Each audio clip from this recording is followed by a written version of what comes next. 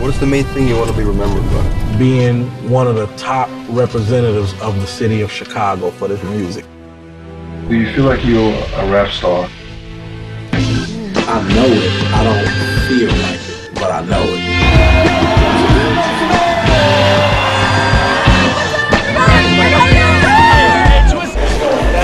He's just one of those artists that has stayed consistent. People know me to be consistent with the music and everything. My thing now is I'm trying to take the whole brand to another level.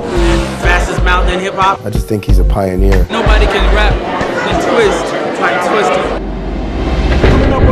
Again, cause I spit these lyrics like a Uzi. You like to do me cause my life is like a movie.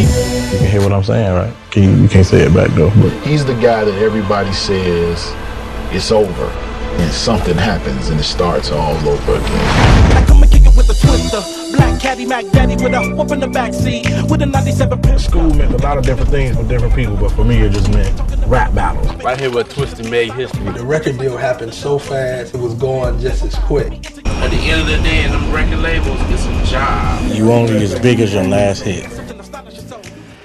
That's it.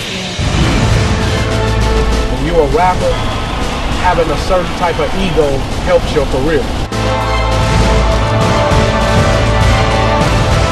There's a speed, action. Like my question was always, why does everybody like this? And because of that one question is why I'm still here right now.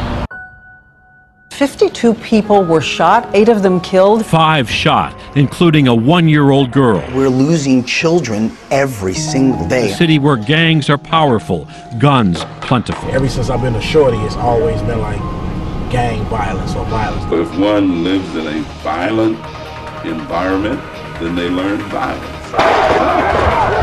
That's like in prison, you know, that's their world. Same thing in the hood, it's like that's your world right there.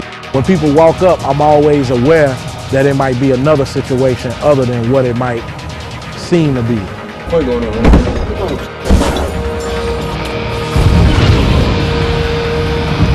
At the end of the day, we all born and we all gonna die. How do you want to live your life?